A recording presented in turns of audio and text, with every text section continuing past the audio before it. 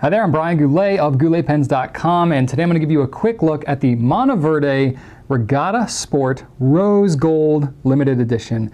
I did feature this pen in the Power Pens video that I shot a few days ago, and I gotta say, I love this pen. It's just a little bit ridiculous though. I think that's maybe why I love it. It just doesn't look like pretty much any other pen that I've ever seen.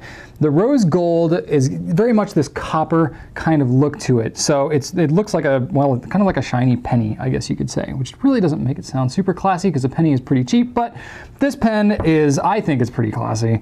It's a little bit gaudy, okay? It's a little bit over the top, I'm not gonna lie, but I kind of like that about it. It's the kind of pen that if you take it into a meeting, you don't probably want to whip it out and start using it unless you want the subject of that meeting to then be about your pen, because it really kind of grabs some attention. I kind of like it for that reason though, but that's okay. It's got black trim and it has two bands of woven carbon fiber with a gloss finish over it that really gives it kind of a unique look to it, kind of a racing, classy kind of feel. And then the coolest thing about this is it has a magnetic cap. So when you uncap it and cap it, it has this very distinctive kind of chink sound to it that works on both the front and the back. It is a little back heavy when it's posted. This pen is very heavy, it's 50 grams. That's about as heavy as it gets for a fountain pen. So it's maybe not the most practical thing if you're gonna be writing long novels or anything like that. This maybe won't be the most comfortable one for you, but it's okay if you're writing quick notes and things like that. You just wanna cap and uncap it. You know, you're gonna end up doing that a lot because it's just so much fun. When you're holding the pen, the step is a little bit harsh because of that magnetic cap. They got to fit a magnet in the cap and everything, so there's a lot to build into that cap. So it's a little harsh of a step going from the grip up to the body of the pen. So that can be a little bit awkward if you like to hold your pens a little bit further back. For me, it's not really so much a problem because the way I hold my pens, I have my forefinger and my middle finger on the grip, and then I have my thumb up on the body of the pen. So it kind of works for me, but I could see how it might be weird for some. Now this is a limited edition color, so there's 999 of them that are going to be made, but that doesn't mean that it's going to sell out right away. 999 is kind of a lot of pens, and this pen is really kind of unique, and so I would be surprised if they disappeared too soon, but I know that they're not going to be around forever because it is going to be limited. It's hard to say exactly how long they'll last.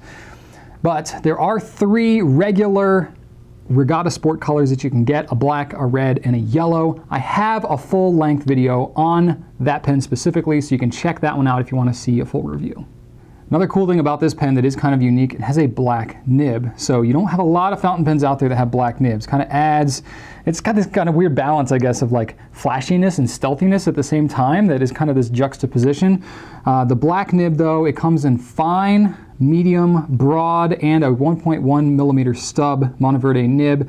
The Monteverde nibs tend to be a little bit dry, so they will wet up a little bit over time as you use them. The tines on these nibs are a little bit tight, so as you write with them, and you can write with them with a little bit of pressure if you want to try to spread those tines out a little bit to get it to flow a little more generously.